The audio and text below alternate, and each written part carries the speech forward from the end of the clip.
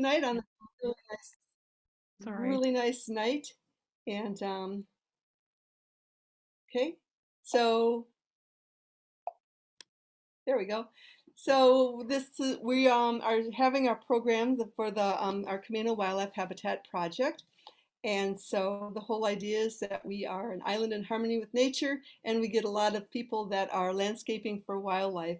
And that's been quite successful. We're now at 1,002 backyard wildlife habitats. And it's important because if you look at what we looked like in 1984, there was enough development then, but now you look at 2020, and there's some real development has gone on. So rather than sob when the logs roll off the island, this is our action step on the island. So if we do things in our backyards, we're linking up our yards with the parks and trying to restore some corridors.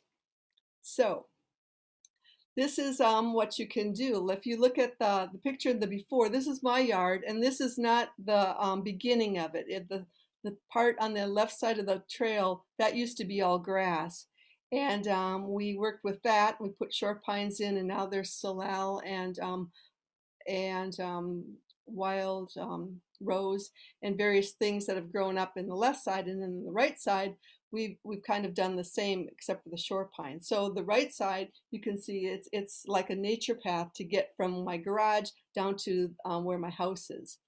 And so we didn't do this as a all at once situation. We started the Backyard Wildlife Project in 2002. So in 2002, there was grass on the left side of the path and the right side. In 2007, the left side, we had started to work on that. And then there's boxes all throughout our yard. We have no grass any longer. And so now on a nice hot day, I'll go up the steps to my yard up above on the hill, and the neighbors will have grass and dried grass and a lot of heat, and I have this oasis. It's quite nice. And I can tell you the bunnies are hiding under it right now. So for wildlife habitat, you're providing food, water, shelter, and places to raise young. And by doing that, you can certify with the National Wildlife Federation, and you're providing the essentials for wildlife. Besides that, there's thinking about sustainable gardening. So by reducing lawn, if you have grass and a tree, it's not a very, it's kind of a sterile environment. So if you grow some natives, add some plants that you like. I like lilacs. I like to sniff them. So I do have lilacs, and so you don't have to be a purist. But what it does is conserves water, and we know that's a big deal on an island that has a sole source aquifer. So water conservation is a big deal. Actually, it is all over. And then pesticide use, reducing that or eliminating it's even better.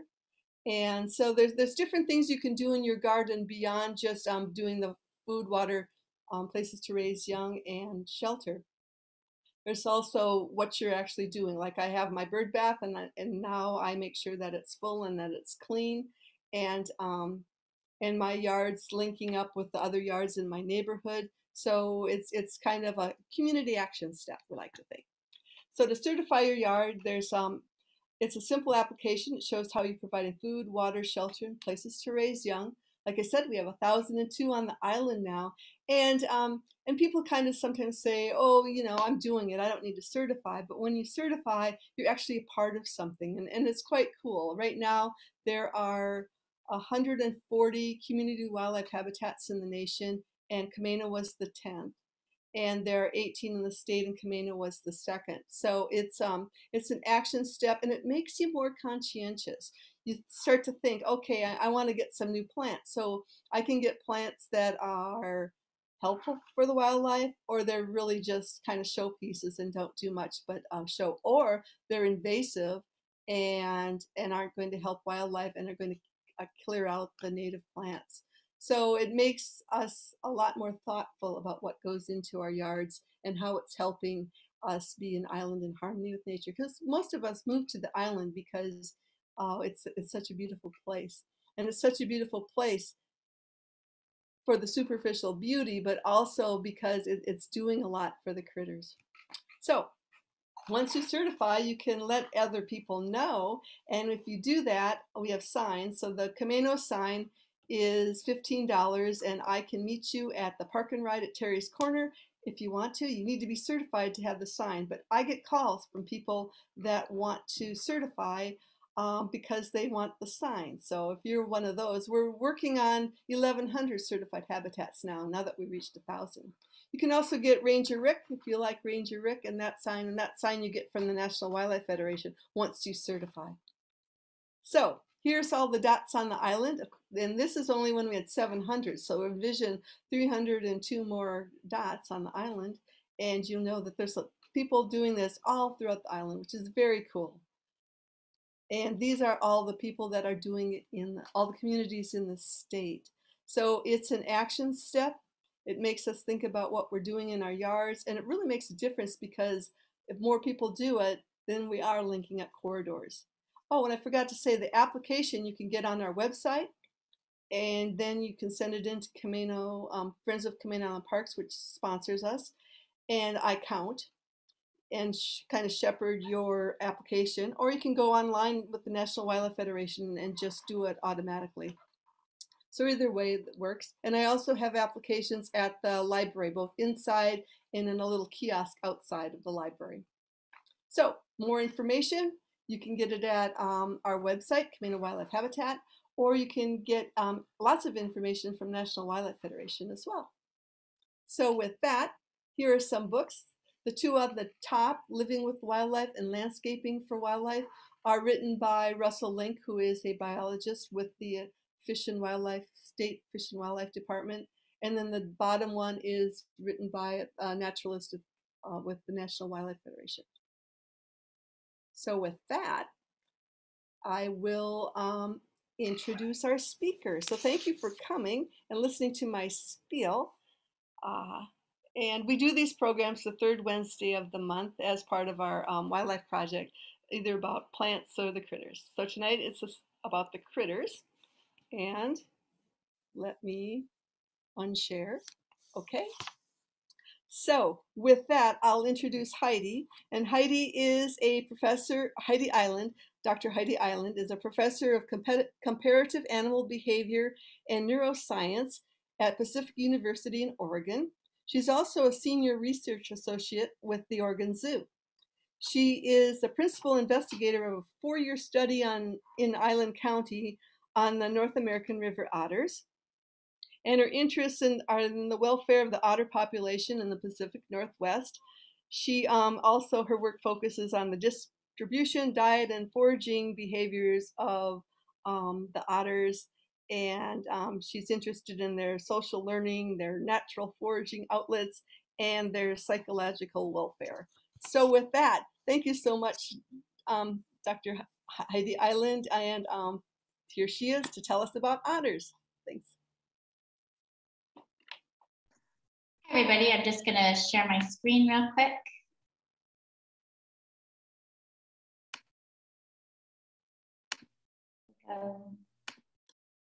And can you guys see this okay? Thumbs up. Looks okay. Great. Excellent. Thank you for having me. I really appreciate the mission of Camano Wildlife Habitat Project. I live in McMinnville, Oregon for most of the year. I'm a professor at Pacific, as Val said, and we just purchased an old homestead. And our goal has been to reintroduce native species, which means that we've been spending an enormous amount of time getting rid of blackberry bramble. I just started taking a class at OSU, Oregon State University has a beekeeping program that's all online. So if any of you are interested in being a beekeeper, I cannot recommend it enough. It's super, it's really, really easy in terms of ease of processing and fluidity of technology. Although I will tell you that beekeeping is more complicated than I anticipated, but it's great science. So if you're interested in that, I can't endorse it enough.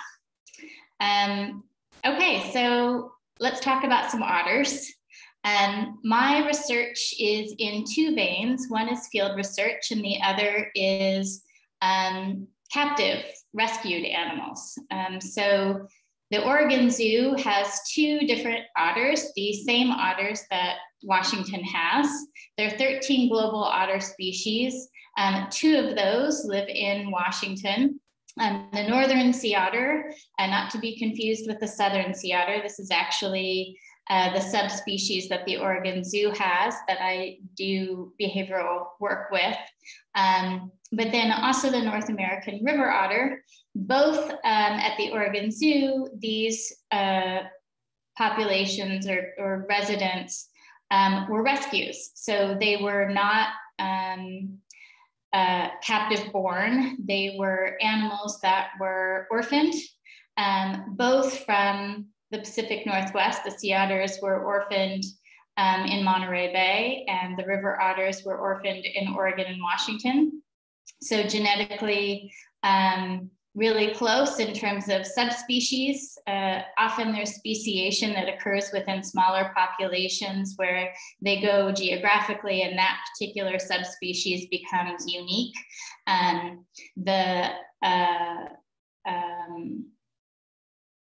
just lost it.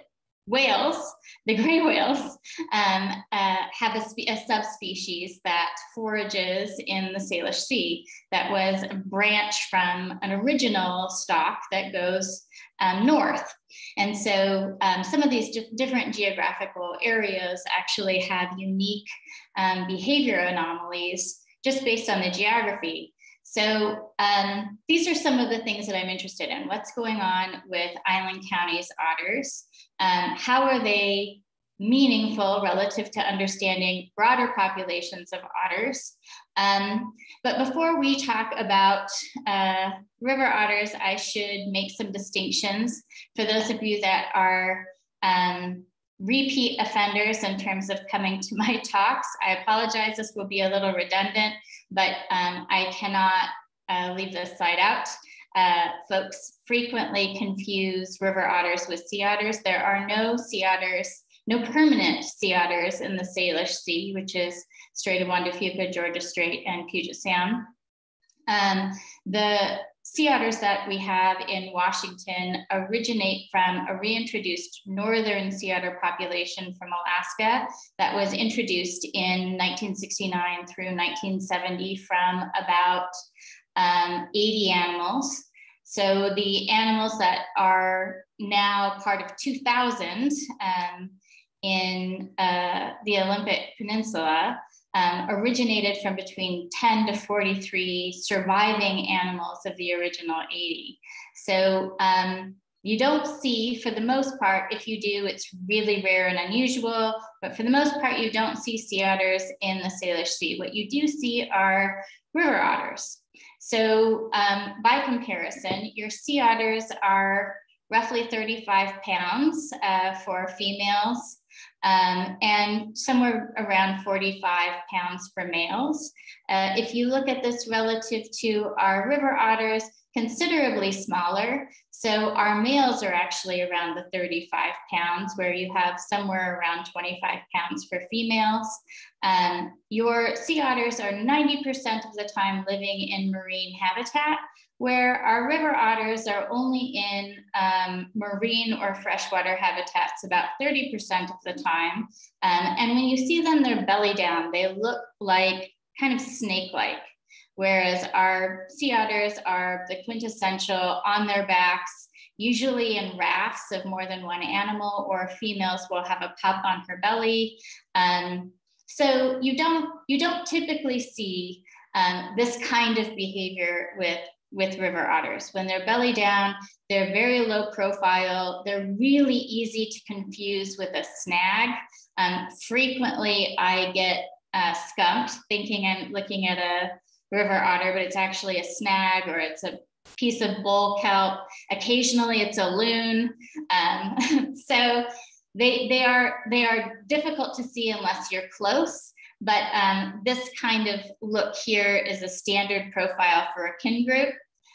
Their pelage is about 57,000 hairs per cubic centimeter, squared centimeter if you're looking at river otters, as opposed to 140,000 hairs per cubics or per square centimeter for sea otter. So a lot denser fur in sea otters. But the river otters also were heavily hunted for its fur. And often people will assert that they see bubble feeding or bubble blowing or something like that with the sea otters. And that is in fact a foraging strategy. Although generally what you're seeing is as they dive down, the air compresses on the pelage and it actually causes the bubbles to rise to the surface. So they blow air into the pelage, which is a fancy way of saying pelt or fur or coat. And so as they dive down, that insulative air pocket pushes out and goes to the surface. That air pocket is part of what allows them to maintain their body temperature, but also to help them float. And so as they dive down, it's really important that they get rid of that. But it also limits how long they can be in the water. Generally, a river otter's bout in water is limited to about 20 minutes. Otherwise, they start experiencing hypothermia. In terms of anatomy, we have feet as opposed to sea otters, which are flippered and feet. Offspring for sea otters is 1, whereas offspring typically for river otters is anywhere between 1 and 6 animals, although generally of the 6, only 3 or 4 will be surviving animals. Sexual maturity for sea otters is 3 to 5 years for females and 5 to 7 years for males. Sexual maturity for river otters is 2 to 3 years in general. In terms of kin groups, the river otters are kin group heavy. Usually what you're seeing, in fact, what you see in this image here is a kin group where you have a female and 3 offspring. And that's a really common grouping. It's called a romp, for those of you that collect your collective nouns. They're a romp unless they are mating, and then they're called a tangle. The tangle is almost always in water, although occasionally you'll see them trek onto land and continue their courtship, as it were, although it's a rather ferocious courtship. Loud, sounds like fighting cats. And sometimes that courtship will spill in under your deck. So if you're looking at habitat for your wildlife, sometimes that's for some folks, an unpleasant consequence. Usually around March, April, May is when that occurs. In terms of why we should care or why North American river otters are important, there's a number of reasons, one of which is that river otters are among the first species to disappear from polluted areas. I have a salvage permit. These are 4 different animals just in the last year that I've salvaged. Art Moxley, I need to give him a shout out, from Camano this last March. He let me know within 12 hours of a auto vehicle accident that had happened, and he had come across the carcass, and it was still reasonably warm. So he spent a lot of time actually finding a place to take it. He took it to Camano Veterinary Clinic, so a shout out to them as well, because they stored it in cold storage for me. I was able to collect it 2 weeks later, and do essentially a necropsy and collect a liver sample. This one is in Clinton. This is over by Admiralty Bay, and this as well by Admiralty Inlet. The injury that Art Moxley indicated, as I mentioned, is automotive.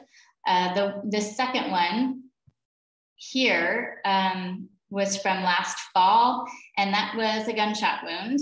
I wasn't clear that that's what it was until I did the necropsy, and whoever had shot her, she was nursing at the time. They were a good shot because it was fortunately a fast death. This third image here was the result of probably conspecific conflict. And this last one was likely, this was a pup, and this was likely just an abandoned pup. Often the males if they become too greedy, their resource needs are more than the female pups. And so if it becomes too much for the female, she will often abandon her male pups in favor of supporting the female pups that use less resources. So this is actually a broad cross-section of the kind of things that Joseph Gatos and his colleagues found in looking at mortality rates. In 10 years, they had, I want to say something in the order of like 35 carcasses that they looked at. And the breakdown was very similar, except for they had a number of incidents of canine distemper as well. So not just, and also ectoplaque parasites. So not just automotive and conspecific conflict and gunshot, but also pathogenic. So they're the first to disappear from polluted areas. They're also important because they support interspecies competitors, particularly our raptors. So frequently, if you're looking for otters, you should be paying attention. Are there eagles around? Are there heron around? The reason for that is that raptors will eat the leavings of otters. If the otters are well fed, they will usually eat the belly and then go to the tail and then eventually get up to the head. And if there is plenty of resources, they'll leave the head and the heron and the eagle will take that. And so they're supported for other competitors besides just otters. They're also apex predators. And this is important because apex predators bioaccumulate pollutants. So the small fish, or the plankton is eaten by the small fish, and the small fish is eaten by the larger, and the larger is eaten by yet a larger animal, and then that animal is eaten by top predators. And every single step along the way, each of those different prey items are exposed to antibiotics. They're exposed to brominated flame retardants. They're exposed to mercury. They may be exposed to any number of other persistent organopollutants. Those accumulate in the liver, and those get passed on to the next consumer. For apex predators, it becomes additive, it bioaccumulates. And so what that does as a researcher is it tells us a little bit about the health of the habitat. It tells us a little bit about the health of the watershed. Ideally, we wouldn't see that, but if any of you have been following the orca populations, particularly the southern residents, although they're doing well this year and years past, they were doing less well. And part of what you saw was starvation that occurred, not just because their salmon resource was depleted, but also because once that weight loss starts to occur, all of those docked toxins that are in the fat cells, all of those persistent organic pollutants become bioavailable, and they start to shut down organ function. And so often you'll see less functionality among animals that have been relatively healthy once they start losing weight, because all of those docked organic pollutants or inorganic pollutants that are in the fat cells circulate. So apex predators are important for that. They're also important in terms of the transfer of marine-derived nitrogen to the terrestrial ecosystem, as well as to freshwater ecosystems, just in terms of making it more viable so that you don't have anaerobic organisms occupying your fresh water. As a research subject, they're important because they don't hibernate. They have 24-hour activity. They're referred to as crepuscular. When you look at some of my findings from the last 2 years in terms of their activity, this will be really apparent. They're most active at dawn and dusk. So you don't have a nocturnal animal or a diurnal animal, you have a crepuscular animal, which means they could be seen 24 hours. But generally the activity is greatest right at twilight, whether it's dawn or dusk. And so right as the sun is emerging or setting, that's when your best chances to see otters. Although right now and in May, you had a pretty good chance of seeing them throughout the day because of mating season. Also, they have really adaptable, flexible diets, and hopefully you'll see this as well as I talk a little bit about their food choices. They have adaptable foraging behavior. They go from fresh to marine habitat, and they can do this within minutes. The Admiral Cove otters that are in Coopville, within 60 meters, there is freshwater as well as Admiralty Bay. So it's a little sort of spit between two bodies of water, freshwater lake and saltwater bay. And they go between the two. And in fact, they frequently enter the bay through a culvert that has a tie gate into fresh water. And that's great for them because the salt they have to get out of their pelage. And so they forage around for 10, 15 minutes in the bay. They get their sculpin, their flatfish. They tuck back into the culvert and move, with their meal, usually have a free and clear area where they can eat unmolested from the heron and eagles in the area, don't have to worry about people, don't have to worry about some crazy lady with a camera following them around trying to get a picture. And then they move right back into their freshwater habitat where they're nesting and denning. And then they're seasonally territorial. This is beneficial because they are scent markers. So the scent marking is referred to as latrines. These are not just places where they scat. These are places where they scat that they have very high fidelity for. They go back again and again and again. They mark it. If somebody else marks it, they say, no, this is my spot. They mark over it. There have been a number of studies of otter researchers that I guess had a lot of time, but took scat from one latrine from a different otter and put it in an established latrine of a different territorial otter to see, essentially what they did. And they don't like this. So they will mark over somebody else's marking. And this is really how they establish territory. And it's not necessarily something that they will heavily guard or protect unless it's mating season. It's really more to establish boundaries. It's like property lines. This is my spot. You need to move on and find a new spot. And often too, it lets folks know, lets otters know, who's there. So you may have offspring that are coming back to a natal area, and then they realize that mom or sister is there and they should move on. Or they'll come for brief bouts and reconnect with mom or sister, and then they'll leave again. Usually the females don't tolerate them for very long, but they will sometimes reconnect following weaning. Additionally, they're sensitive to pollution, and they're living in year-round exposure. This is unfortunate, but useful as a researcher because it means that even though they don't actually have very much in the way of liver or fat reserves, they do store all of those chemicals in their liver. This is a picture that Jan Ledbetter took. She's a brilliant photographer at Coopville.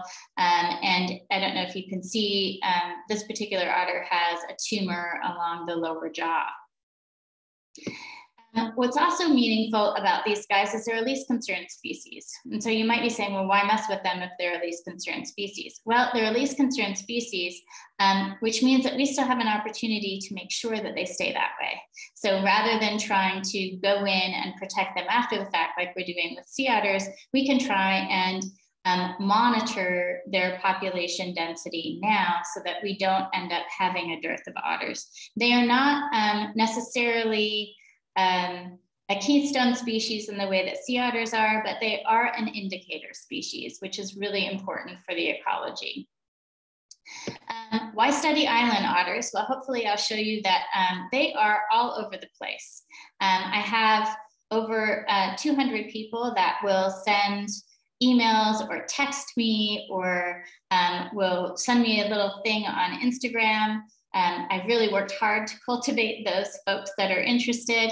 And these are some of the areas along Whidbey, and you'll see that all of the areas along Whidbey and Camano are pretty well represented from folks who have seen them. This is the deck of Carl and Jan Smith in Bush Point, which is in Freeland. Also on Camano, this is Janina Thompson. They had a romp of otters on their property. This is a really cute video, but I will save it to the end if we have time. Pam Stein and Oak Harbor from Strawberry Point, Rebecca Jaffrey from Freeland. I'll show this really quick. This is a classic culvert otter move. So you won't see them, and then all of a sudden you'll hear some rustling around in the water, and all of a sudden the otter will peek its head out.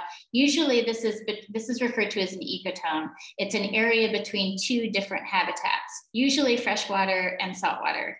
And so this is sort of their established chutes and ladders approach of getting from one to the other without having to worry about predators or anyone messing with them. In Admiralty Bay, Teresa Savaro had a great video. It looks like I didn't, oh, there it is. Great little video of an otter that brought a starry flounder up onto her back porch. This is pretty typical. This is low bank area. You can expect this in any low bank area. If you haven't seen them and you're on a low bank area, it's because you haven't seen them. They are there, I promise. This is Susan Carpenter at Bells Beach on the southeast side of Whidbey. This is just some deck otters as well. Jill Lapati of Clinton had some great, I'll take this off, had some great mating footage of otters just at Scratchet Head. And if you can't see what they're doing there, Ty Kent, who is a brilliant photographer out of Port Townsend, also very generous with his time. He and my research assistant who came to Whidbey this summer did a little walkabout with him. He has amazing photos. If you go to Instagram or Facebook, he's one of the photographers on Washington Nature and Wildlife Photography. His name's Ty Kent, and he has some of the best river otter footage I've ever seen, or photos that I've ever seen. So we have healthy population of North American river otters in Island County. These are all of the reported latrines around Island County. Looks a lot like the dots that Val was showing concerning backyard wildlife habitat, very similar. In fact, just in this one small area where the Whidbey Island Research Station is, this is the number of dens. So just in this tiny little area, these are reported dens. These would be separate years, different animals, different romps. And so it's really quite a terrific locked community of marine mammals in terms of study. This constitutes two types of otter activity if we're looking at actual observation, which is primary otter activity, and then secondary otter activity is animal sign. In this video, which is one of my infrared cameras, you're seeing a romp,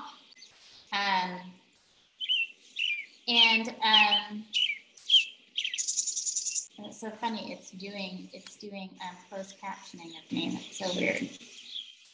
Anyway, you're seeing a romp here that is latrining. And so you have both direct observation or primary, and then you'll have secondary because it's making a nest right here. This is also rolling behavior. They're marking. They have scent glands on their back hind feet. This is, as my research assistant likes to say, the otter twerk, which is just also referred to as latrine dance. This is part of how they push out sprains, which is a combination of feces, urine, and a kind of digestive mucus. It's referred to as jelly. And they use that to coat and protect the fish that they're consuming so that their intestinal walls and their stomach aren't damaged from the spines. Again, a little twerk. But this gives you both types of primary and secondary otter activity. And in the terms of what we're collecting for most of what we're doing, it's animal sign. We're interested in tracks, we're interested in scat, hair and fur, marking stations. These are the latrines, the disturbed soil that you just saw, And then also chews or gnaws. Sometimes you'll see that along the banks of the lake or the bay.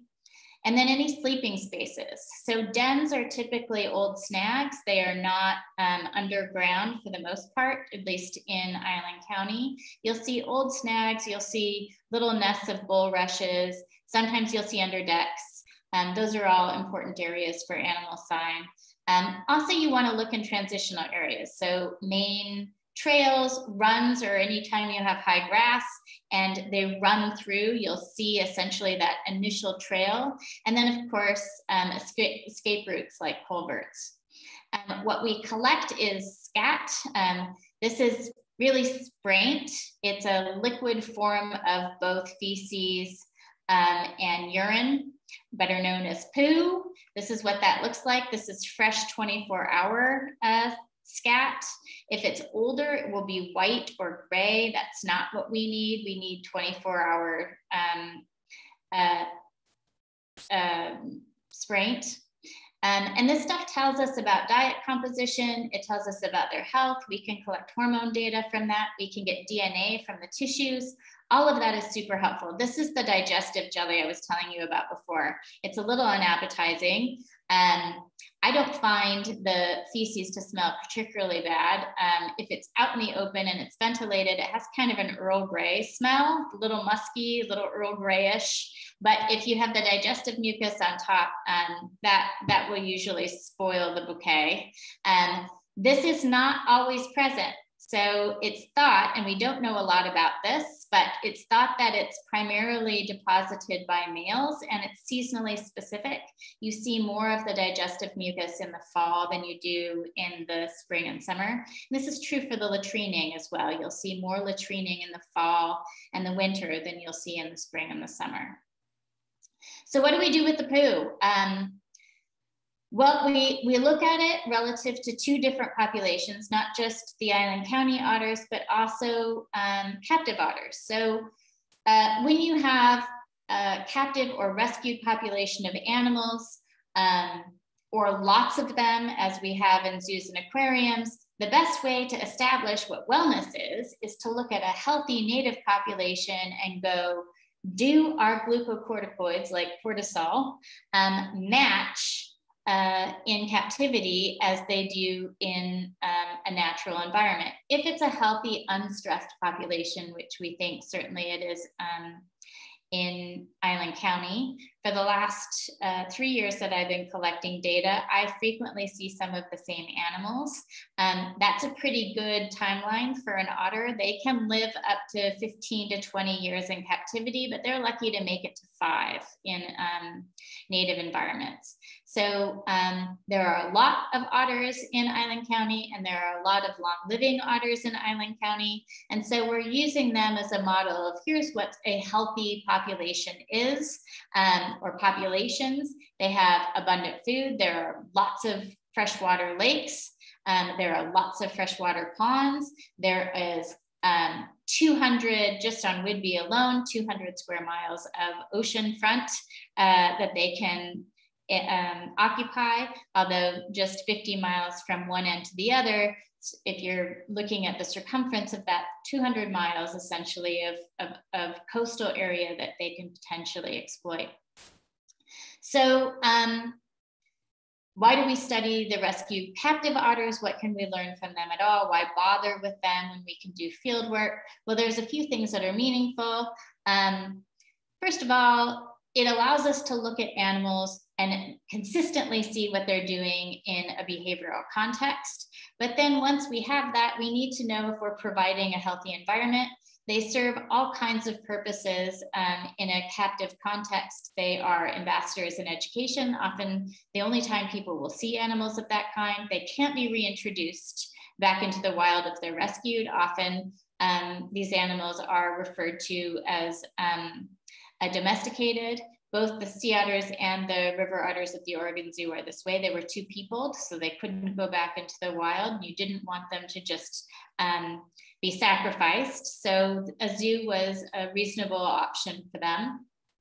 But since we have them there, we want to make sure that they're healthy. And so How do we define healthy? Well, we look at it relative to welfare, and welfare really means stress. And this is beyond just getting veterinary care, having a reasonable facility, having enrichment, but also to make sure that they're not anxious. And anxiety is really defined as overstimulation, where there's too much happening, or understimulation, they are bored. So boredom is also a form of anxiety. And in both cases, you might see what's referred to as abnormal repetitive behavior. It used to be called stereotypy. We do them too. If you hair twirl, this is a stereotypy. You might chew your fingernails, this is a stereotypy. The one I hate is the leg jiggle. I will be sitting with students and we'll be discussing, and next thing you know, the whole table is vibrating. Somebody's got a leg jiggle going on. That's an abnormal repetitive behavior, sometimes the result of too much caffeine. But animals do this too. The degree to which it's profound anxiety or just nervous energy, we can't be sure, but this is the best metric we have aside from just looking at hormones. And so obviously hormones is another way that we address that. But behaviorally, it's this abnormal repetitive behavior. This is a study that we just published in February that was 4 years of looking at river otters relative to parenting. There's a lot of controversy concerning captive contexts of whether or not you should allow animals to breed. Do we want to perpetuate laboratory-based or aquarium-based or zoo-based breeding? Well, if you're interested in welfare, certainly from our study, much less, considerably less abnormal repetitive behavior when provided opportunities to parent. This is a biologically innate behavior. This is a behavior that they spend an enormous amount of time doing in natural contexts. And so if you're wanting to provide a realistic experience for your otters, that might be one argument. And what you're seeing here, this is Tilly. She is engaged in two different abnormal repetitive behaviors. One is a somersault, and the other is, it's called water pacing. But in addition, she had an oral abnormal behavior where she essentially thumb sucked, but it was her toes. And so she would do this over and over and over, but it only occurred when she wasn't parenting. When she parented, she had normal otter behavior. She didn't engage in that, repeated somersaults or water pacing, and she didn't thumb suck or foot suck when she was parenting as well. So these are just examples of how we might look at that. Relative to Island County and what we've found so far, we have several steps of the research that we've been doing. The first was based on diet. There was a number of concerns among wildlife management folks that the river otters were contributing to part of the problem of salmon loss. Also, there was concern because Joseph Gatos did a study a few years ago in the San Juans and found that some of the coastal river otters in the San Juans were consuming endangered rockfish. And so our group of, or our population of otters is different, even though they're still part of the Salish Sea. As I mentioned, speciation can occur in really small populations. Otters overwhelmingly do not follow the rules. Alaska river otters will behave different from otters that are in Minnesota, from otters that are in Whidbey, from otters that are on Vancouver Island. They don't follow the rules. So they're super adaptable to whatever is thrown at them in each context. In fact, you'll see them change their activity patterns in July. They stop being as crepuscular during daylight when people are actively taking to the beaches. You also see changes in behavior around flight schedules relative to some of the jets. And so you'll see around days where there's lots and lots of noise or activity, you won't see them around as much. And this has been validated over and over and over in the infrared camera footage. So In terms of the prey diversity among Whidbey otters, we collected 140 scat samples from January 2019 through 2021. And Whidbey otters predate 54 different species, 11 unknown species that we couldn't identify from remains, but found from among 525 different prey collections, 29 latrines along 13 bays, ponds, harbors, and lakes, and over 50% were demersal fish, meaning sculpin and flatfish. Of all of those specimens, only one had a salmon. And that was also actually during salmon fishing season. So likely was a byproduct of somebody's catch.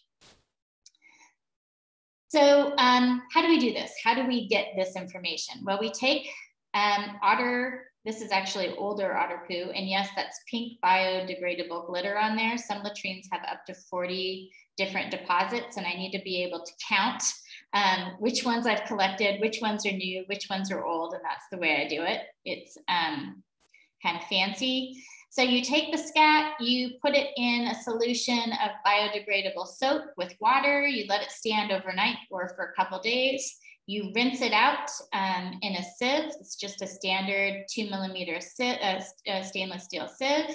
And in these very scientific and professional dishes, which are roasting pans, turkey roasting pans. They have nice little spots in them where you can put your samples out to dry. You'll notice all the diversity in color because they're all different types of prey, and sometimes in the same feces. Once that's dried, they go into Petri dishes and they're sent to Pacific Identifications in Vancouver, Canada, who do anthropology-related analyses, physical anthropology related analyses of bones, feathers, and so on.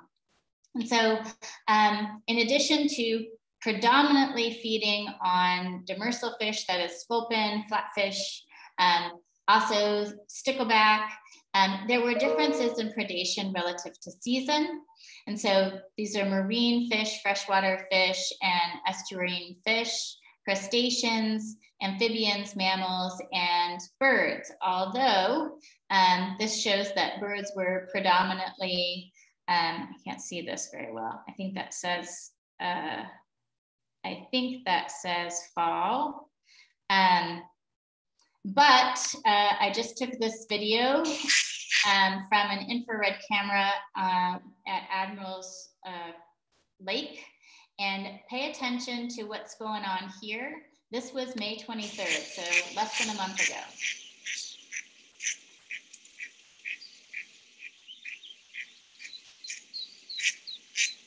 That's a very upset hen duck there. The drake will be by in a minute. Less than a minute.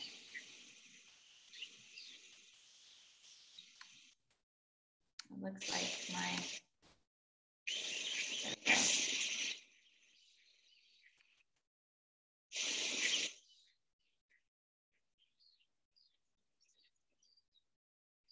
So pay attention right around here. Are people seeing this? Mine feels like it's frozen.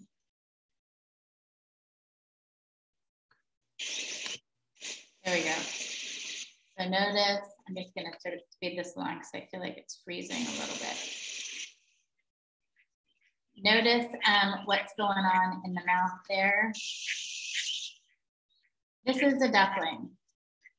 So he essentially did a lie in wait move where he was sitting just at the bank, and the hen came by with her ducklings and from below came up, grabbed one. She quickly ushered her ducklings along the bank, and she managed to grab one. So again, they don't follow rules. They will take an opportunity as it presents itself, but they also have foraging strategies relative to time of day. Notice dawn and dusk are the two most, dawn and morning and dusk and evening are the two most active times relative to foraging. You're looking at differences between freshwater and saltwater here. So predominantly looking at coastal foraging because they can. Obviously, you wouldn't see this in places where the habitat is largely riparian, but you don't have riparian habitat in Island County. And so it's lacustrine. And if it's lacustrine or lake or pond, usually still they're going to be near saltwater because that's their preferred fish. They have a lot more energy from flatfish and sculpin than they do from stickleback or tadpoles, which is another preferred resource during tadpole season. The second project that we are doing and is actually underway, this is Aspen. She is my research assistant who just came up. She's a student from Pacific University. She came up, she's collecting fecal samples. This is at one of the citizen scientists' houses over in Mutiny Bay. This is over by Crockett Lake. We collected 60 different samples this last May, took them to the zoo. This is Candace, who's at the Oregon Zoo. She is the endocrine wildlife lab technician. She will be comparing progesterone, testosterone, and estrogen, as well as glucocorticoids, the cortisol that's associated with stress response between our otters in Island County and the otters at the Oregon Zoo, as well as some of their comparative sister institutions with the Oregon Zoo, like Woodland Park Zoo, for example. So the third project is pending grant funding. We plan to do this again in May of next year to look at genetic diversity. And this will include probably some animals in Port Townsend area and the San Juans, obviously Camano and Whidbey as well, but looking to see how related the animals are. A question I often get is there a chance that these animals are the same critters? Absolutely there is, although coastal otters' range is usually 5 kilometers, as opposed to riparian river otters, which can be upwards of 75 kilometers. They don't have to travel far, they keep smaller territories. And so it's unlikely that these are going to be the same animals, but they can certainly be an interrelated population because it is a locked community. Now, are they able to swim from Coopville to Port Townsend? It's certainly plausible. It's a likely prospect, but we just don't know. So that would be something that would be interesting to see, essentially the range of how far a community of animals will go. So if we see relatedness there, we certainly know that somebody made that trip, and that would be useful in terms of better understanding their land use and resources. Our fourth project, also hoping to occur next May, is looking at track pollutant and contaminants among Island County and North American river otters. So again, this would be collecting digestive mucus specifically and looking at brominated flame retardants, for example, and antibiotics based on exposure from the Salish Sea. There have been a number of folks, Stephanie, I just forgot her last name. She is doing research,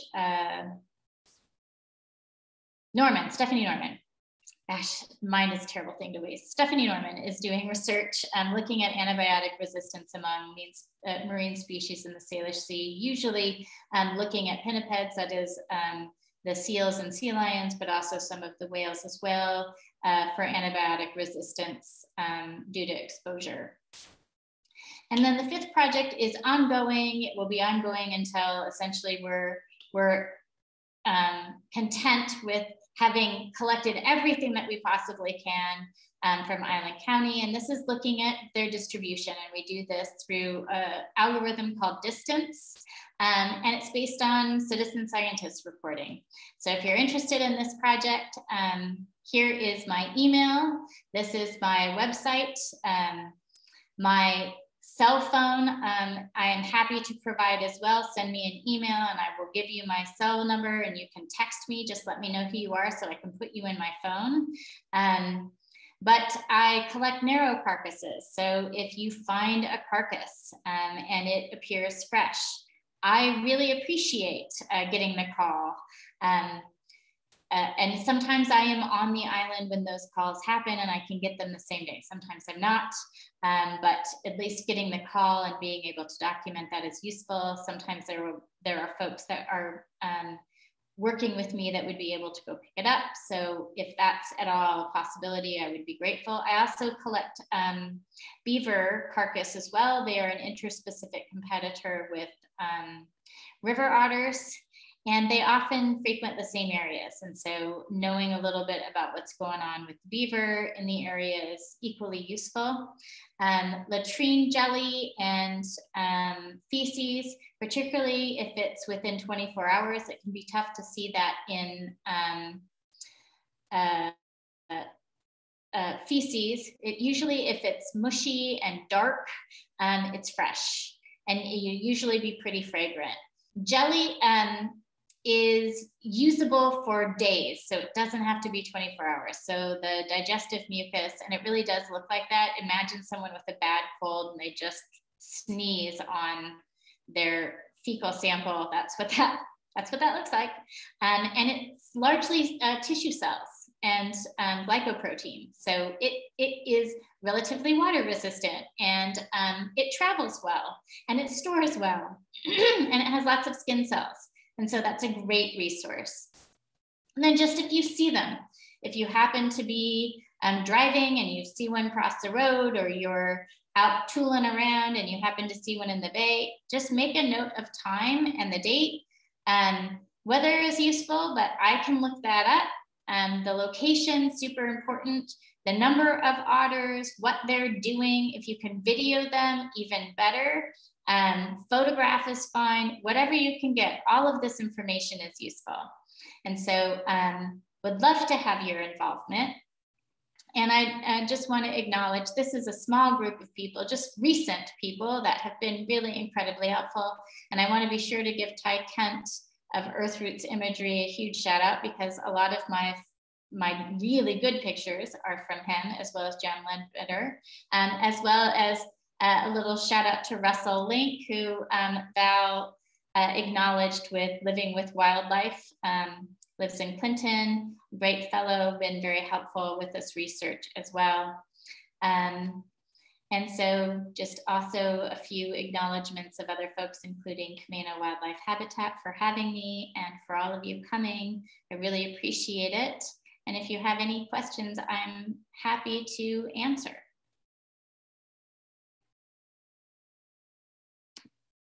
I'll look in chat. If river otters are freshwater, if river otters are freshwater marine 30% of the time, where's the other 70%? Land. So they nap. They are frequent nappers. So you don't see diurnal activity exclusively like you generally see with people. You don't see nocturnal activity like you see with big cats. You see 24-hour possibilities with a river otter, but only about 30% of that time is going to be spent in the water. They may also still hunt on land. They may eat birds. They may eat mammals, particularly voles and rabbits are preferred.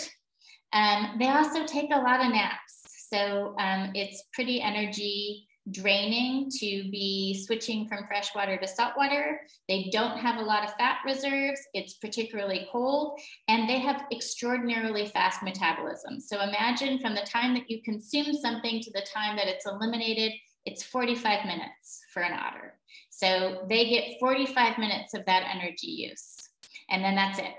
And then they need to take a nap, and then they'll do it again. So they'll be frequent foraging, 30% of the time having to just recoup that energy. Anything else I can offer? Oh, yes. Do they have any symbiotic relationships with other creatures? Yes. Beaver, for example.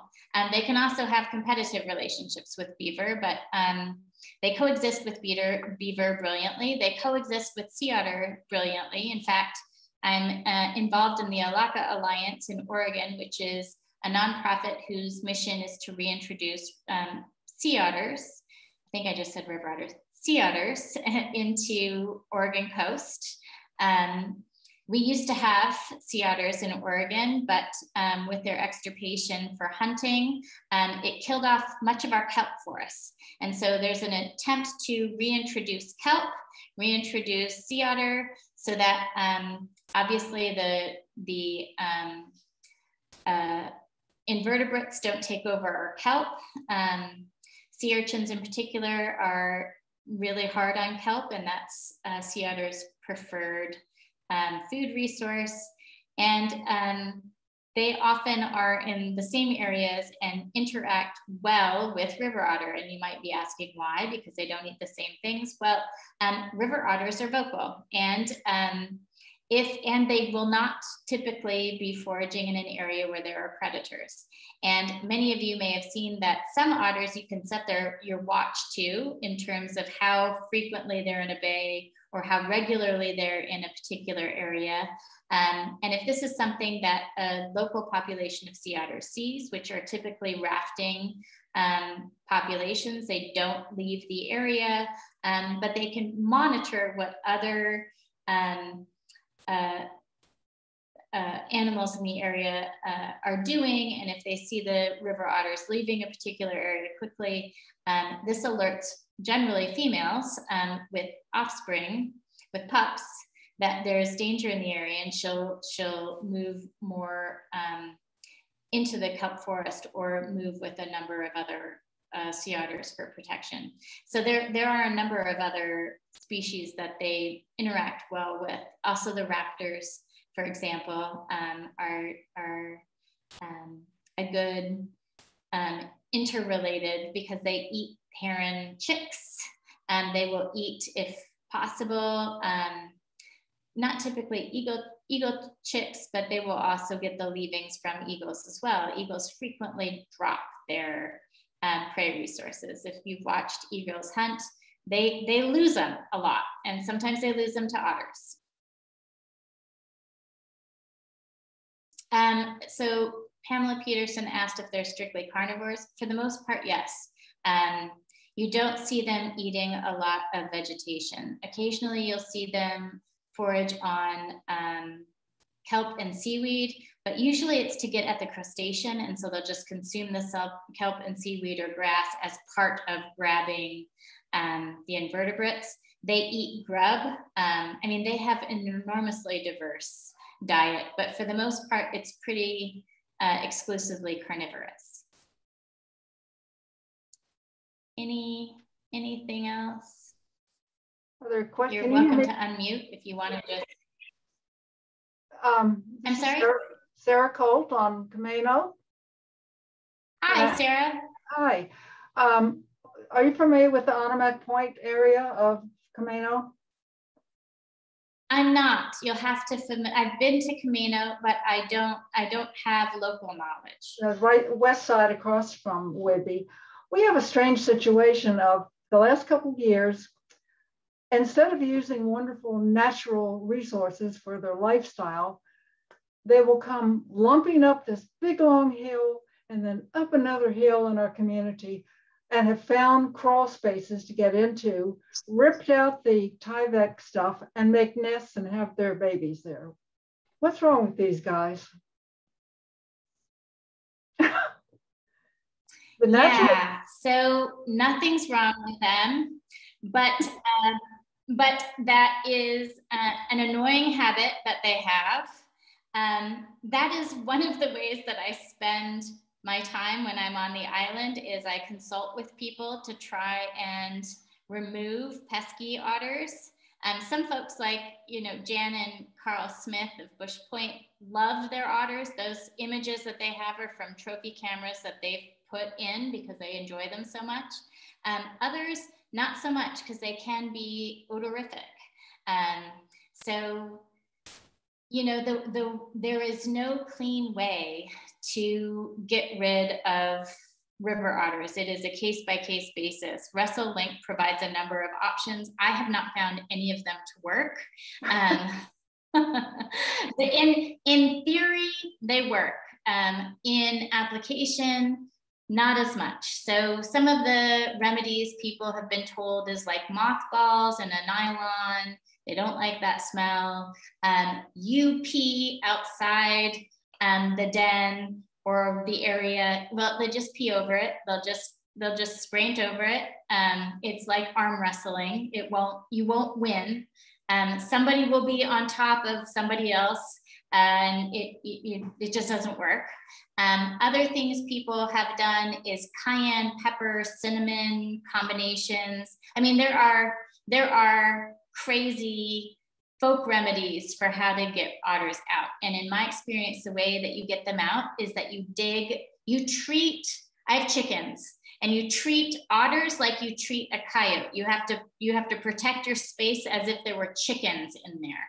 So you have to dig down several inches, put hardware wire in where they can't get through, they can't dig through. If you use chicken wire, they can bite through that. So chicken wire is no good. You got to use hardware cloth, which is just my point is they have a wonderful cove area, high bluff, yeah, trees, and a natural little lake there, and yet they go through. They go there.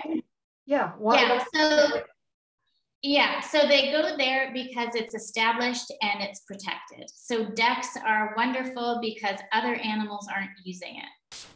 So they will adjust to you, even though other animals won't. And so that's why they're using that spot. And beyond that, I can't tell you why they're willing to do that, other than they're marvelously adaptable. I frequently refer to them, if you've ever seen Jurassic Park, there's a scene where he's like, you can see them systematically working through and finding weaknesses. The otters are like that, just without all the blood and dire consequences as a velociraptor. But very similar. They will find the weaknesses in a deck and they will exploit it, and they'll take over, and they're really hard to get rid of. One thing that can work if you want to get rid of them is infrared lighting. Can help. Some otters respond to that. Not all do, but some do. The key is once you get them out, you treat your deck like it has chickens, and you put hardware cloth underneath, make sure there are no holes anywhere, and then you're good. You may still have them coming in your property trying to find another spot, but you won't have them under the deck. I don't know that that's necessarily your question. I can't answer why they don't use all of this other area, other than other animals are also using that area, and they're less likely to have to compete with somebody else in a human-made structure, because other animals are reluctant to occupy it. Thank you. Could I add something? With our wildlife habitat project, sometimes people get upset with the animals, and usually animals are nuisances because we have provided an opening for them. So it's kind of like making sure we don't have the holes in our decks, or the holes or the rot that they can get into. So we have to do our proofing of our places we don't want the potential of the nuisance of the animal, because they're just opportunists to survive, especially with the dwindling habitat. So it's like we need to think about what we're doing and what we want to protect, so that the habitat, they have the habitat to raise their young and live.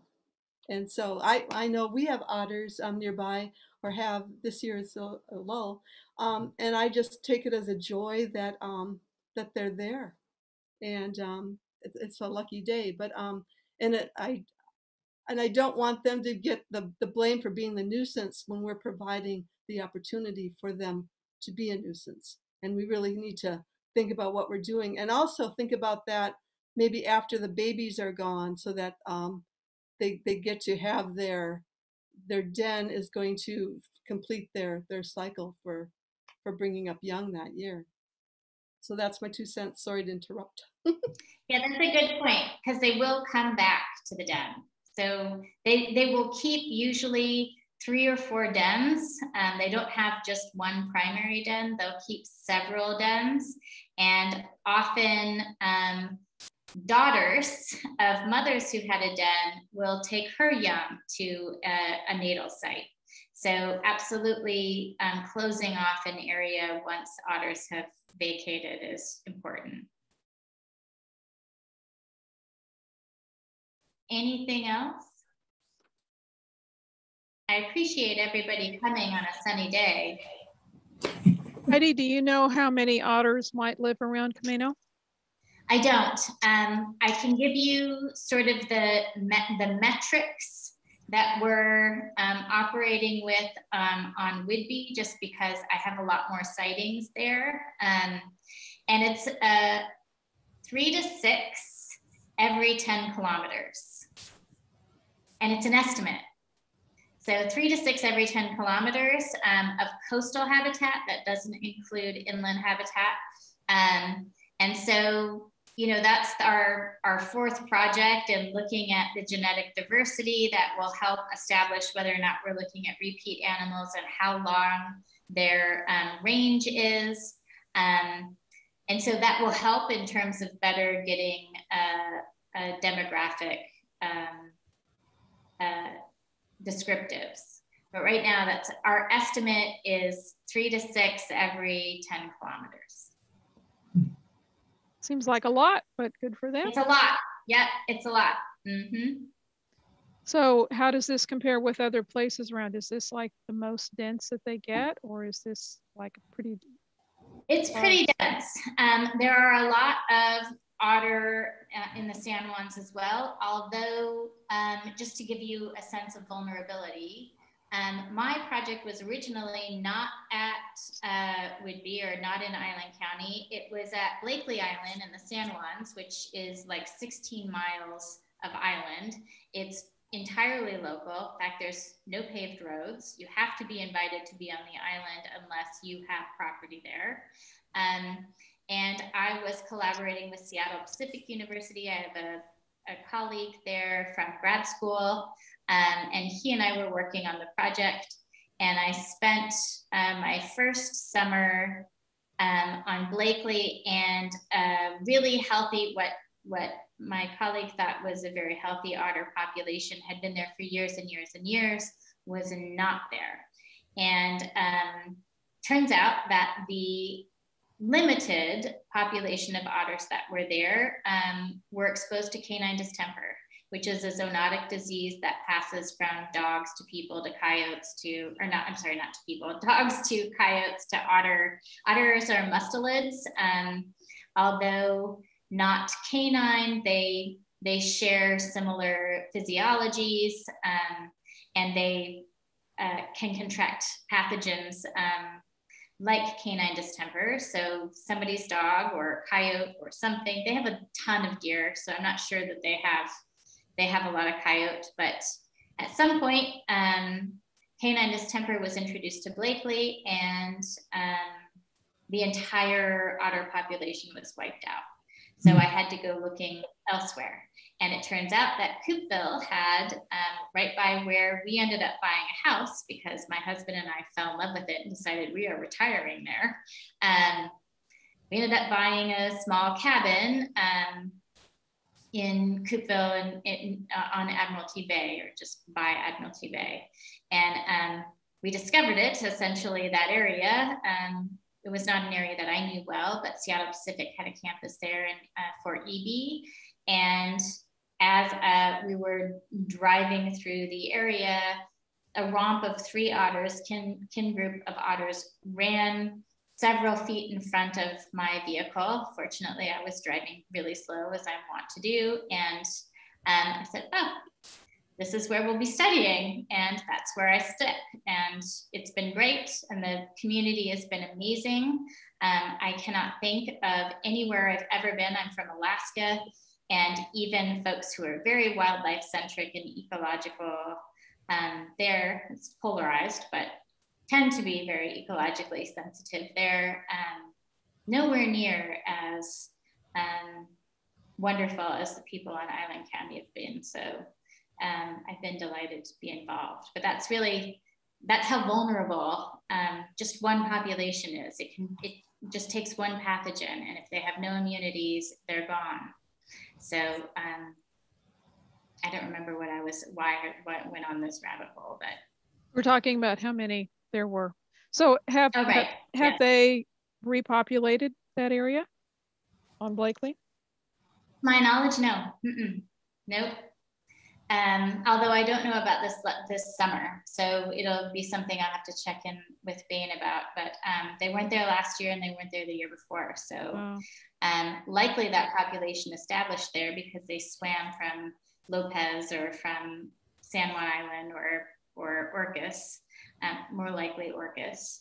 And then establish that area. There are an enormous number of deer there. Eric Long from Seattle Pacific University studies the deer, and they have really an insane number of deer on the island. So, I'm not sure if the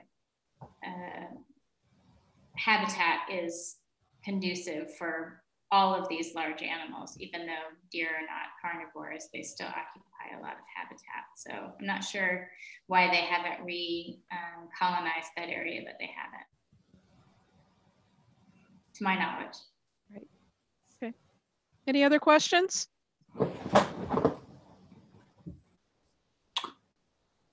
Thank you very much. Yeah, thank you. Appreciate you spending your Wednesday with me. We really appreciate you sharing Feel free this. to send it. Yeah, Thank you so much. Thanks. Thank you, Heidi. So I'll put Yeah, your contact information up on the website. We'll have the recording, and hope that if anybody has any otter sightings, they'll share them with you. So thank you very much. Thank you, everybody. Thank Bye-bye. you.